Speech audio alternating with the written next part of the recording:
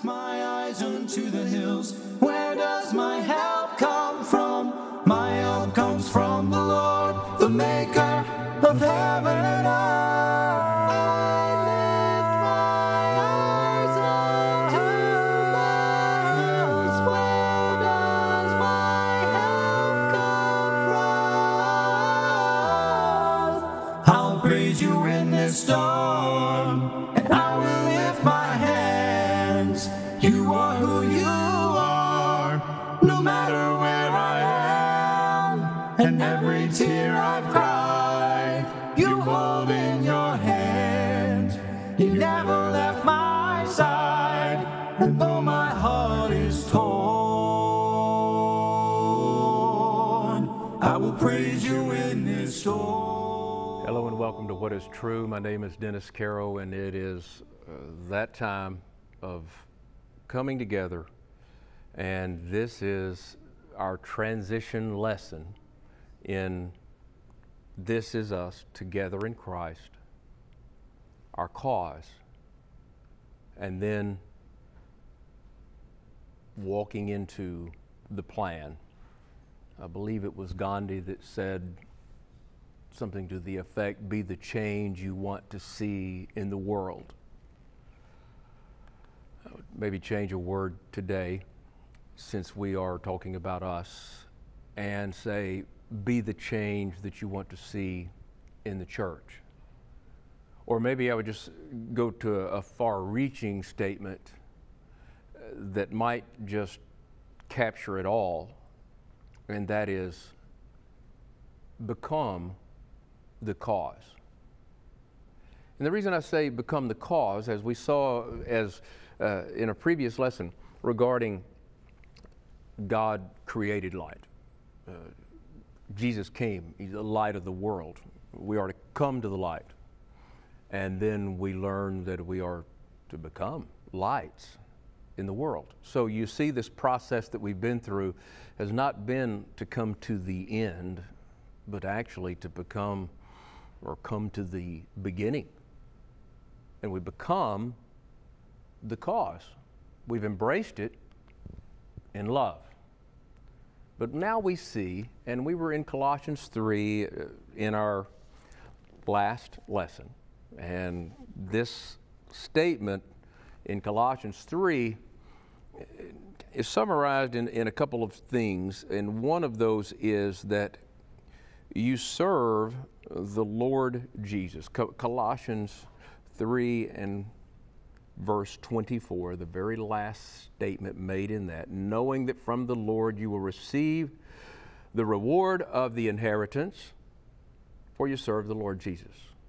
Again, you know, when the Bible makes these kind of casual transitions into a three-sentence, a little statement, we oftentimes read through them and don't stop long enough to see we serve the Lord Jesus. Well, we love Him because He first loved us. We went through that process together, but now when we say we serve Him, well, that is, we have a life application and a life lived in serving. We're serving the Lord. It actually can be in the context of being a bondservant. And He's even using that to say that, you know, bondservants obey in all things your masters according to the flesh, not with eye service as men pleasers, but in sincerity of heart as unto the Lord. So you're in your job today and the things aren't going your way, or maybe it's being unfair. But when we serve the Lord Jesus, we don't digress into the way the world is. That's how we are conformed to the world, but we're about being transformed by the renewing of our mind. And to be transformed is the way that we transition into the ability, understanding what it means. This is us together in Christ, this loving others as Christ loved us, and our cause becomes our bond, the bond of perfection. We read it Colossians 3:17. It's a familiar passage to all of us because when we say, whatever we do in word or deed, do all in the name of the Lord Jesus, giving thanks to God the Father through Him. And whatever you do in word or deed, we use that, and I'll use a word coming up in our next quarter of study about the plan. We're going to use a word like authority. And when you think about this word authority, and you talk about that terminology, it doesn't resonate love, does it? However, at the very center of this is whatever we do in word or deed, do all in the name of the Lord Jesus, is we are doing it in the name of the Lord, is not saying the name of the Lord every time we do something, but it's by His desire. It's the motivation that brought us to where we are, and it brings us to what we are doing. And for us to be together in Christ and to be of the same mind and of the same judgment, then we have to have that same source. Whatever we do in word or deed, do all in the name of the Lord. The name of the Lord is reflective of the things that He has authorized or He has placed before us that we should embrace. And so it is, as we read Colossians 3:17, the birth of the plan. The birth of the plan. God's plan for your life. God's plan for my life. God's plan for our lives together. How's He going to bring us all together? Well, whatever we do all in the name of the Lord Jesus. And we are thankful. Now, the birth of the plan obviously has to have something that is acted upon. And so this is your call to action. In the same text, Colossians chapter 3, when he made that statement, verse 23, he followed up to the bondservant, whatever you do, do it heartily. Heartily. What does it mean, heartily? That's your heart. That's from the source that you're using it. Do it heartily as to the Lord and not to them. Who's them? Well, those that aren't being right. Those that are being unjust, serving up injustice. They're not being fair or whatever it may be. So whatever we do it heartily. Now, there's still the predication of truth in word or deed in the name of the Lord. But to emphasize now, we're going to say the birth of this attitude. Whatever you do. Whatever you do. Now, I want to go to Luke, the 6th chapter. And as we begin looking at Luke 6:31, it's going to be a familiar passage. It's the rule. And when we embrace this rule, we're going to learn something about where we are. Because this is in that text about, we're supposed to love each other in our last lesson. But I say to you that who hear, love your enemies, do good to those that hate you, bless those that curse you, and pray for those that spitefully use you. It's a tall call. But here's what he teaches us. Just as you want men to do to you, do also to them likewise. So what you would have men to do to you, you do to them. Now, in James chapter 5, we ended with, if I'm in sin, then I need someone to help me redirect. If I see where I can help another individual who is in sin, I'm admonished to redirect. That's an act of love. That's not an act of aggression. So we want to go to our study and see, do to others as you would have them do to you. The rule, this is the rule that's governing the plan. You see why we're laying this foundation? So many of us, and I could stand up in a few lessons and provide for you authority that comes from God. And by what authority do we do things? And we're going to see that in a very focused and practical way, and from our individual lives to our collective activity as a church. But the rule governing the plan is this: having that right objective. Always. We want this thing. Now, the details to execute the plan. It's going to surprise you as we go through this lesson, because we are getting down to the small. We're going to be at the small. So oftentimes, we think of things that we're going to do religiously as some large, big, great thing. Mark 9:41.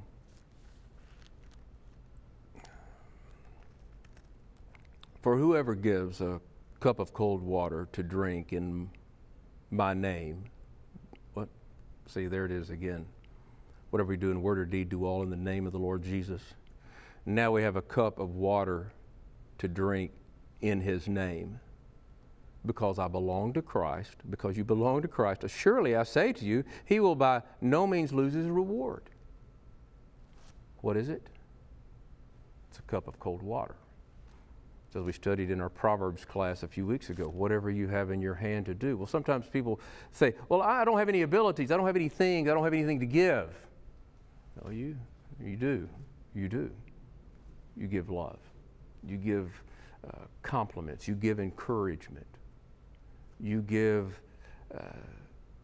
that shoulder to cry on, the shoulder to lean on. You seek for understanding. You seek to be understanding, and you listen.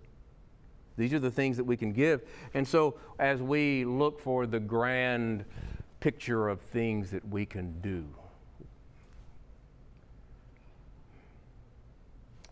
the smallest things mean a lot.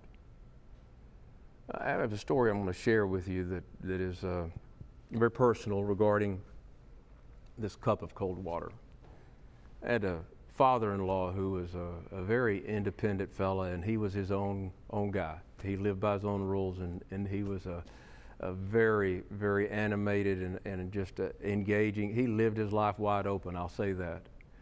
And he lost his wife, my mother-in-law, great tragedy.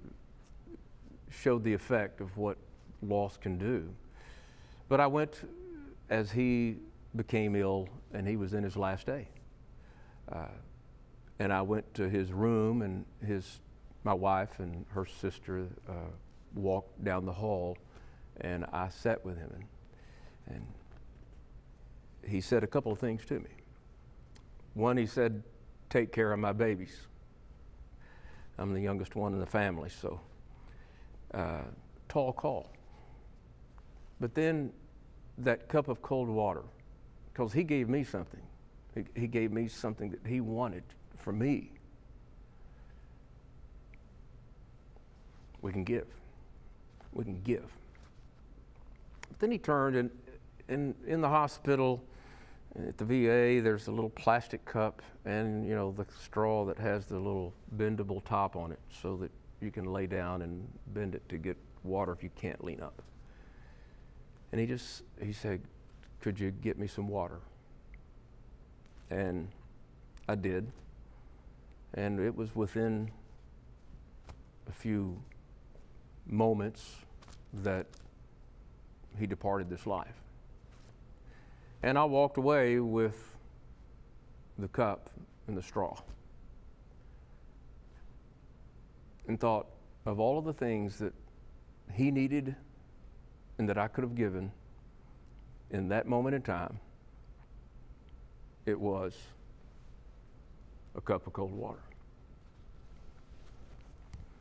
We can do more than we think. And how that we do that is because we position ourselves in a place that's not locked inside or quarantined inside the four walls of our house or the four walls of our office, but is in interacting with people in life every day. And it's all about the little things, the simple things that we do that begin to affect the change, not only in us, but in the lives of other people. And it's how that those bonds, if there's ever been a moment that I was close to my father-in-law, it was that one. It was my last one. Unvarnished, real. Well, we talked about a lot of stuff. We had a lot of fun. But we had that moment.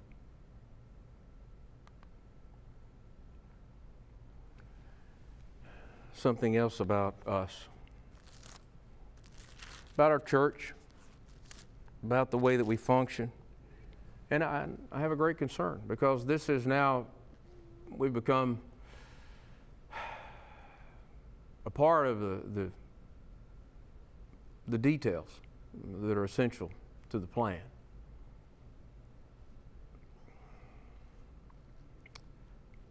I just want to say, talking a lot to the camera today, there's so much that we do, and we have visitors, we have people that come into our congregations or to a place or in our circle of life, and we look for those that can provide something for us, something that they can give to us, and then we also want to be with the gifted and talented. We want to be with those that, can support us rather than maybe us supporting them. In Matthew, the 25th chapter, we have it wrong if that's the way that we do it. I'm fearful that the churches are creating a club mentality. You see it in the development of family life centers, multi-million-dollar facilities, and things that are going in that have absolutely nothing to do with the feeding of the soul. And all of those funds, all of those things being consumed in that. And the church I do the work of as an evangelist at the Good Shepherd Retirement Center, they're very little in the way of money and small in the way of people. But we take those funds and we send them to generally an evangelist in a third world country that is preaching the gospel in difficult places. And I realize in the big budget you can throw that money there too, while you're spending $5 million on your basketball court.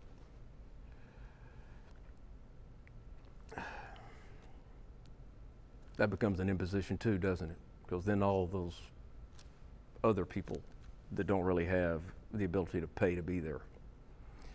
Matthew 25. Jesus is saying about the Son of Man coming with his angels sitting on the throne of glory, judging nations. And when we come before that throne, then he will say, "Come, you blessed of my Father, inherit the kingdom prepared for you from the foundation of the world. For I was hungry, and you gave me food. I was thirsty, and you gave me drink. I was a stranger, and you took me in. I was naked, and you clothed me. I was sick, and you visited me. I was in prison, and you came to me." And the righteous are going to say this: "Well, Lord, when did we see you hungry, or feed you, or thirsty, or give you a drink, or see you a stranger and took you in, or naked and clothed you? Or when did we see you sick or in prison and come to you?" And then he said, "Inasmuch as you did it to the least of these, my brethren, you did it to me."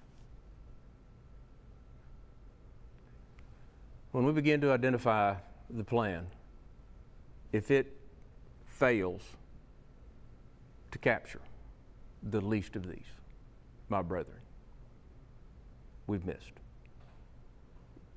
James chapter 2 tells us about that tragedy of partiality. Faith with those kinds of deeds, it's dead, because that's not the works of God. It's not God working in us. That's not whatever we do. In his name is the plan. At the heart of the plan is the expression of mercy. It's the message, it's the determination, and it is what we were going to accomplish if we can comprehend and embrace the way that he loves. The depth of his love. Matthew chapter 9.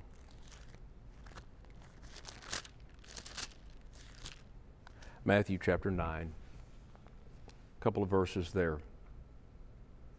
Remember when Jesus gathered the tax collector?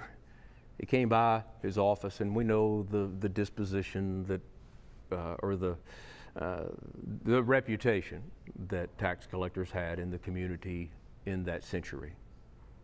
And nevertheless, as he passed there, a man named Matthew at the tax collector, and he said, "Follow me." And he rose and followed him. And now it happened that as Jesus sat at the table in his house, that behold, many tax collectors, there's that group,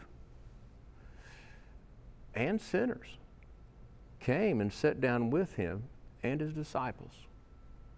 And here's what the religious elite had to say. "Why does your teacher eat with tax collectors and sinners?"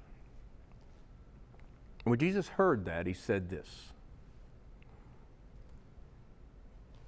"Those who are well have no need of a physician, but those who are sick." And then, go and learn what this means. I'm going to read it to you, but Jesus said it this way. Go and learn what this means. Life application of the plan. Go and learn what this means, that I desire mercy and not sacrifice, for I did not come to call the righteous, but sinners to repentance. That changes everything. It's not a club for those that are some religious elite. It's the recovery center for those who have sinned.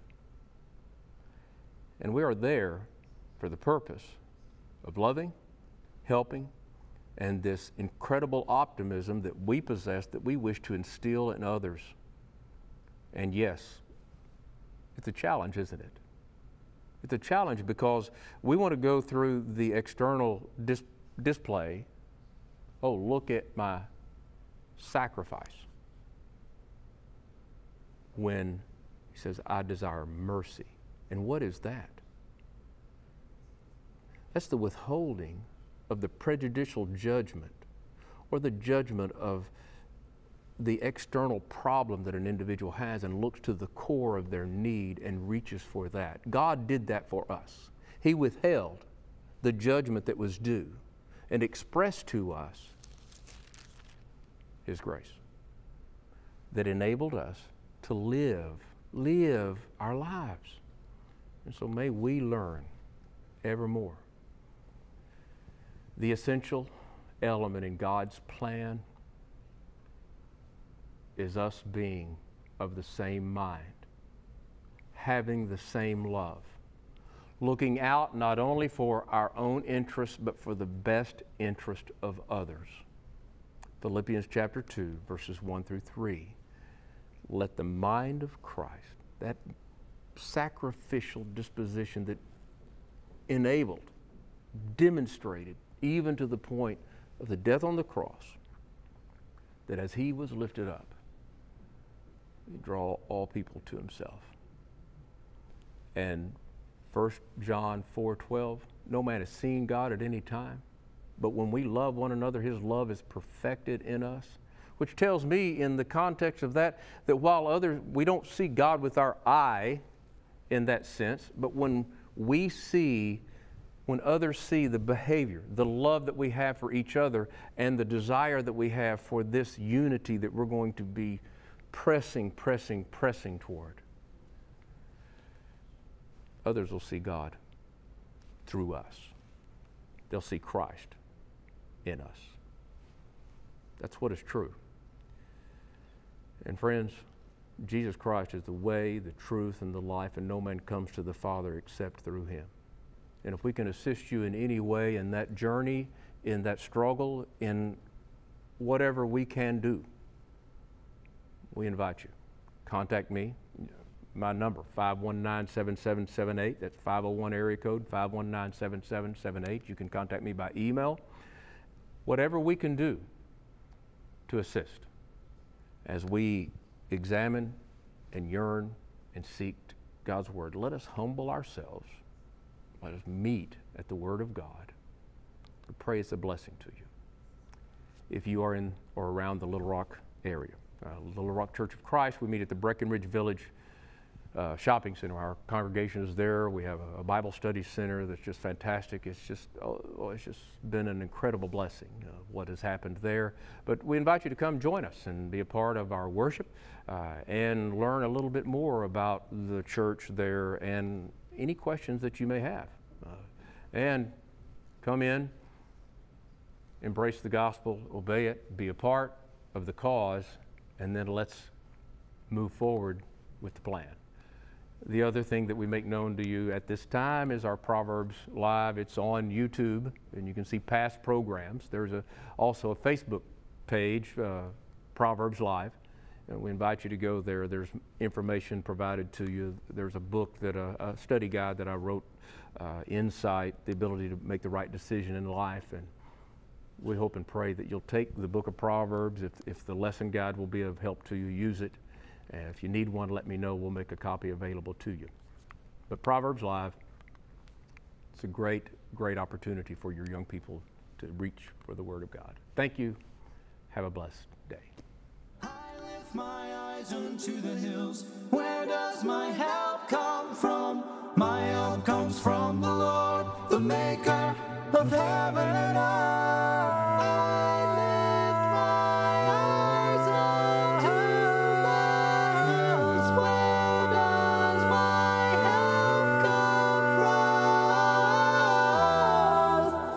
Praise you in this storm, and I will lift my hands.